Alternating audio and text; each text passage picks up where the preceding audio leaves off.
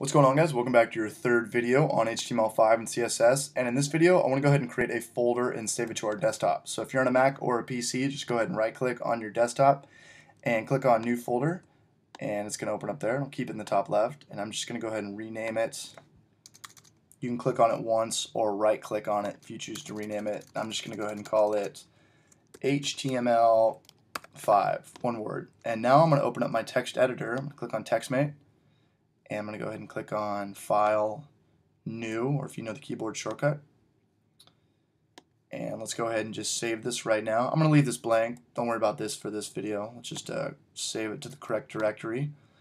And we'll go ahead and call this index.html or HTML. The browser's going to read it the exact same. Just make sure you don't have it as a text file or a CSS file or a JavaScript file. We want this to be our index.html file. I'm going to go ahead and click Save. Okay, so inside here we should have our index.html file. Perfect. Okay, now what I want to do in this video is I kind of just want to explain or distinguish the difference between a markup language and a programming language. So I got this kind of makeshift study guide right here. So here's XHTML, and here's some of their tag structure. And these are XHTML is part of HTML5, so these are all used in HTML5 as well.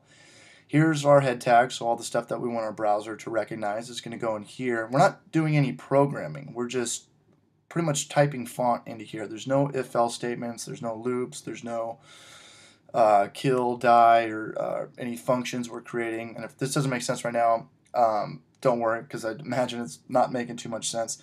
But just keep in mind that XHTML is a markup language, so we're not doing any programming. And here's HTML5. Here's some of the new tag structures we got for video or audio.